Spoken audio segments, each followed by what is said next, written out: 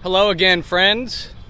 We're gonna take this from the top. It's Cars and Coffee Dave here, coming at you live from German Motorworks, 51 Kentucky Avenue, 51B. Yeah, 5100B Kentucky Avenue.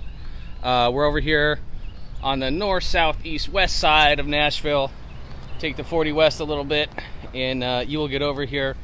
German Motorworks is kind of like a Cars and Coffee event every day. We got a C63 AMG. Wait, no, it's not a coupe. What is this? Is this an E? E63. Caught myself on that one. That's a good looking car in and of its own right. Sorry I keep panning back and forth because trying to get my bearings here. We had a couple technical difficulties just a second ago. Stupid Wi-Fi got in our way. But we do have a Ferrari California here. Absolutely gorgeous. Very stunning. Look how big those brakes are. Those are some big brakes. And then get a nice shot of the nose. Scary. And then behind it we have a 360 vert.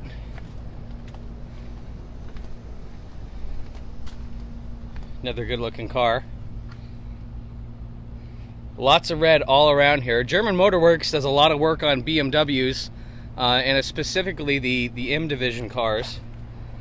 You will see several BMW M Division cars, engine swap cars, and other cool stuff here in the next few minutes. So there's an E46 M3 right there. And my producer's gonna kill me for shooting at the sun, but there's another E46 M3 right there. And then there's a couple other cool cars around here. I saw a debadged M5, saw a M540 clone or homage vehicle, which is neat. So this guy, this E46 M3 owner, this is definitely a track car. You can check out those worn track tires. And then this is a big clue too. What was once the passenger seat is now storage for some roasted tires. Can see a 6-speed there. And then what else? They do Porsche, they do Audi, they do anything European. These guys do a lot of Italian stuff, Lamborghinis, Ferraris, all sorts of high-performance luxury vehicles can be found being worked on or improved here at German Motorworks. E63 650, which is just very, very clean. Good-looking car. Wonder what it's here for. I believe, is this the glow-in-the-dark Gallardo from Music City? I'll have to ask about that, because I believe this paint is the paint that you leave it outside, and just like a Frisbee or something else like that, it'll glow in the dark at night. So I'll come back in 12 hours and we'll do another broadcast and I'll show you guys what's up. But see, another M Division car, this beautiful E60 M5. Very clean when I walked by it earlier. This is a Dine in 7 and Eat Your Heart Out Imola Red. The E38 apocalypse is, well, it happened and it's still going on, but it's pretty much diehards that drive the E38 now. Pretty much only people that are willing, oh, I just totally tripped. Pretty much people that are willing to spend the time, effort, and energy to learn how to DIY a lot of things. Vanos jobs, I don't know, transmission swaps. Every BMW owner learns how to change out window regulators. That's just a fact of life. But this is an actual Dine in 7 in Imola Red. It's absolutely beautiful. Sitting next to a debadged E39 M5. Check out those quad tips. That car, I wonder what the deal is with that car, because looks like it's been here for a minute. And that's okay. I'm sure it's getting the love it deserves and needs. But then we got a 135 here. And then this car, if you've been out to the German Motorworks tent at Nashville Cars and Coffee, you've seen this before. It's a E46 Touring, and has a conversion to it. It's got the complete E46 M3 drivetrain. So S54, I believe the 6-speed. There it is, the 6-speed, high 6-speed, and then the diff 2. So they were kind enough to open the hood on this so we could check it out for those of you that haven't been down or seen it on the other broadcasts. But there it is. Good looking S54, right at home where it belongs. Oh, and I didn't realize this. This X5 is a 4.6 IS, which very briefly back in the day, this is like the fastest SUV in the world for a very, very short amount of time before Porsche came online with their SUVs, and then the 4.8, and then the actual X5Ms came out. So, oh yes, yes, and there is a Lotus right here. Thank you, Kendall. And as always, guys, if you guys, I mean, this isn't Cars and Coffee, we're here at German Motorworks, but if you see something that you want to see some more of, we are here to please you. So just let us know and we'll get it taken care of. So yeah, we are, okay, so there's an E34. Oh, I'm crossing in front of a Bentley, first of all. I should probably mention that. I just about ran into this. Beautiful, beautiful. And then E34 5 Series Classic. Okay, looks like we need to just wait a second before we make our way into the German Motorworks office. One car I didn't show you was this RS7. Now BMW guys don't like to admit it, but Audi does make some cool stuff in their S line. This one has had a little bit of work done to it, and by little I mean a lot. Got a lot of carbon fiber accents here. There's a window in the carbon fiber hood so you can see your turbo V8 doing its thing. Folding mirrors. Got a little two-tone thing going on here, and then we've got some good looking side skirts down here, also carbon fiber, although those might stick out a little much. I don't know. But there that is, RS7. Have you seen that Lotus over there? No, I haven't. Why don't you walk over and check that Lotus out? There's a couple cars there. Oh yeah, and then there's this another M3 just hanging out, just doing its thing. All right, so there were a couple things I didn't show you over here. I showed you that E46 M3, and then this is kind of like the overflow from Brett's lot. These guys, like I said, do all sorts of BMW repair stuff, high performance, BMW, Audi, Lamborghini, Ferrari, maintenance. Check out this guy. Matte black, very low, very, very low. I mean, that's like lower than a Corvette low. It seems like in the middle, it seems like that pan and the floor is just on the ground.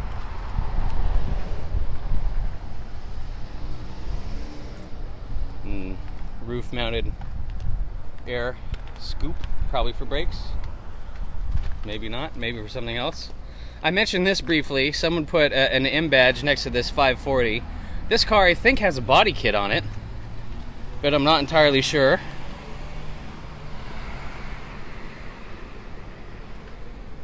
Oh, and that's an auto tragic on the inside, so not as interested in this car anymore. That's their company race car. Oh, this is?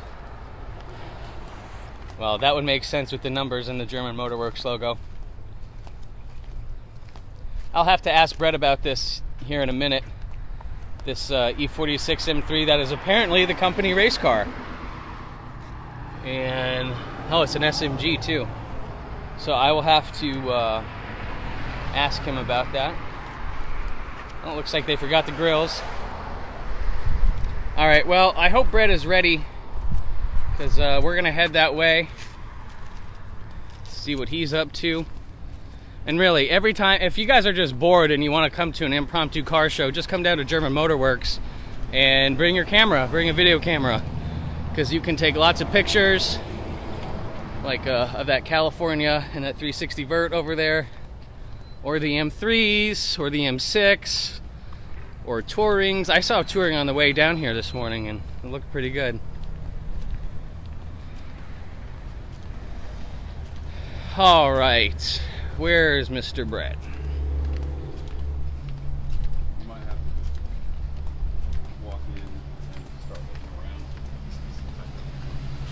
Oh, first of all, it's cool in here, which I love. Cooler is better. Hello? No one here. Alright, well, there's nobody here. This is the liquid moly station, huh? Got any of that? Oh yeah, they do, right there. 10W60. That's that good. For you S85 owners out there, you know that 10W60 is your like lifeline. And you've probably got a lot of it. But that's cool. They've got German-made automotive additives. Oh, look who it is. The man, the myth, the legend. The man, the myth, the legend. Are you a little busy? A little bit. Just give me a few minutes. Yeah, no problem, man. So, as you all can see, Brett is very busy. He's running his shop, and by the volume of cars that were present outside, it's easy to see why he's a busy man. We are going to take a little look at what is going on in his workshop. See what the elves are doing while Santa's busy. Straight to Mercedes. Oh, yeah?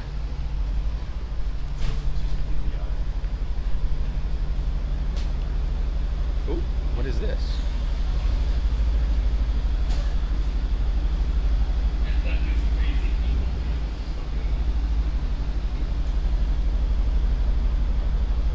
So I briefly overheard that this C63 AMG is here for a PPI. It's not? Oh, it's an S63. Man, it is really big. Das huge. Nice. Like it. So you never know what you're going to see here at German Motorworks. Like we just walked in and that pulled out. This is a Cayman GT4. Had to squish a lot of canaries to get all that liquid canary yellow out. And then we got this Gallardo here, who's the better part of taken apart. See those dual throttle body intakes and that V10 goodness. See the block there. Exhaust. Transmission and diff goodness all throughout. Very good. So they really pack a lot of material into not a lot of space. And being here in the back of the car, oof, I got to get in with a Gallardo. I haven't, believe it or not, Cars and Coffee Dave has never driven a Gallardo. So for those of you out there following with such vehicles in your access, hit Cars and Coffee Dave up on Facebook and say, hey man, come drive my Gallardo, and we'll make a video out of it, and it'll be fun. So one thing you guys might not know is these guys actually do tire changes too. They will let you bring your own, and they'll just throw them on, or they'll order them for you, and have them put together and put them in their fancy tire balancing machine. Get you on the road without vibrations and nice and smooth. There's always just, look at all those. So those blue boxes, well, half of the blue boxes, some of those are Vanos tools. A lot of them are. The other stuff, I'm not sure what the smaller blue boxes are, but there's just a lot of equipment in the shop, and it's just amazing to see all that in one spot, because I know how much one of those are. And then, of course, with his liquid moly display on the inside, he's got a followed up back here. There's a garage full of fluids and tools, and what is this? This is 1, 2, 3, 4, 5, 6. Okay, so this would be a V12. I don't know what kind of V12, but they are in the middle of doing something to it on the bottom end of that engine. That's cool. Oh, transmission jacks galore.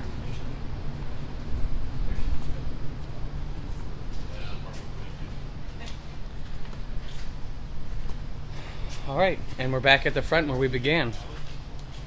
Well, I think it's time to get Brett out here.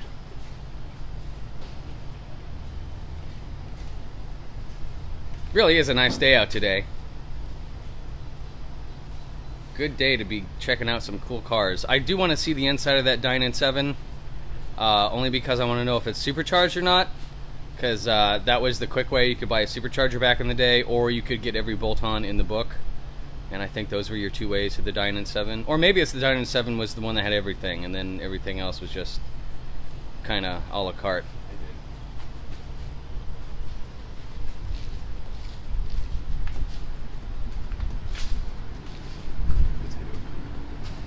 What? Oh. Oh, there's so much cool stuff to see. I didn't see a potato gun here. So the last time I made a potato gun was in high school. I was, I think, 17 or 18 years old, and we would take hairspray and shove it into the back of this, and we had a piezoelectric lighter, like from a barbecue, that we cored out the center, so you could just, you press the little red button like you do on your barbecue, and it would make a spark on the inside. So that was my last experience with a potato gun, and that was, you know, kind of intense. No permanent damage, only good memories, only fun. So those are the gentlemen that I believe are getting a PPI carried on that S63 AMG, very loud, very large coupe. It's a Rentec R1 version. Oh, it is? Wow. 700 horsepower. Well, I'm gonna follow that guy home and see what he does for a living, because I need that job. You want to check on Brett for us? Yeah. Man, if there's one thing I hate dead air. Dead air. So we're going to come back and look at this E46 M3 conversion. It's a touring, as you can tell, and they did not make those in a touring. But nevertheless, there it is. Brett, I want to go for a ride in this car too. I think you got to make that happen somehow. You're the man. Figure it out. Then we had this 135. We had the Dyna 7. Oh, and I think we're ready to go. Another look at that RS7.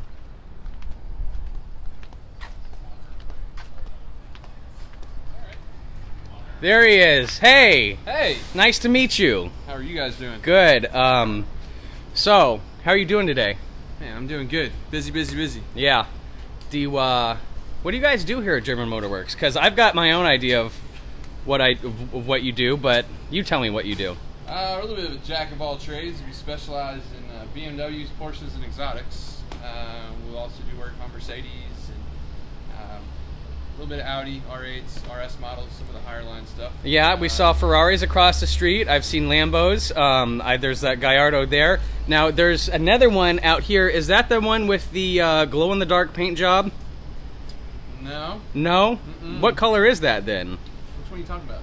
It's right over here, next to the D-badged M5, and in between the 650.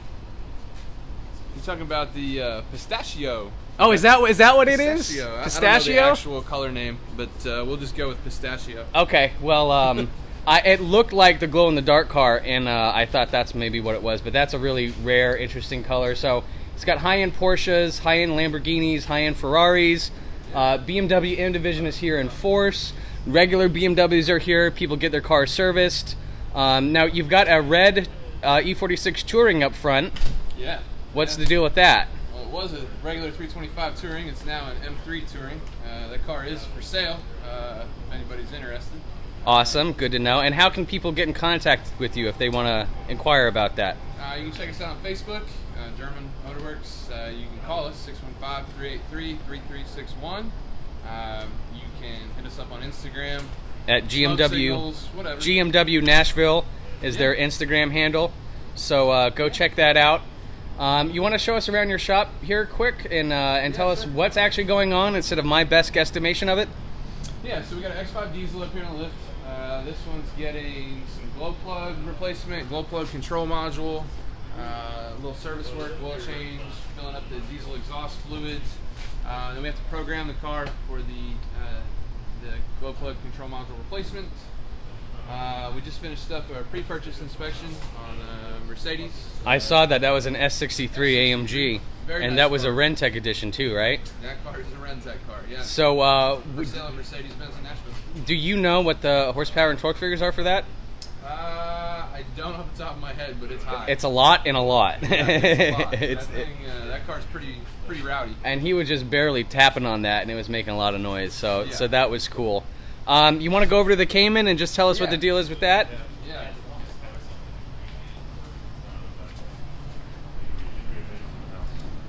What? Cayman GT4. We're going to be doing IPD plenum, GT3 throttle body. We're going to be doing a Cobb tune on it and a Fab Speed exhaust. Some BMC air filters also to go with the IPD plenum. Should hopefully have this thing wrapped up today. It's kind of a beautiful example of a GT4 Cayman. No, it's perfect. The paint is perfect. It those giant tires in the back look really good. Just a good looking car all the way around. So you guys are kind of S85 specialists, right? Really M-car specialists, kind of in the BMW world. Yeah, okay, so yeah, you're M division specialists. You guys are all factory certified trained BMW mechanics. We are. And you all drive M cars yourself. Yeah. So you guys are you're like dyed in the wool M car enthusiasts through and through.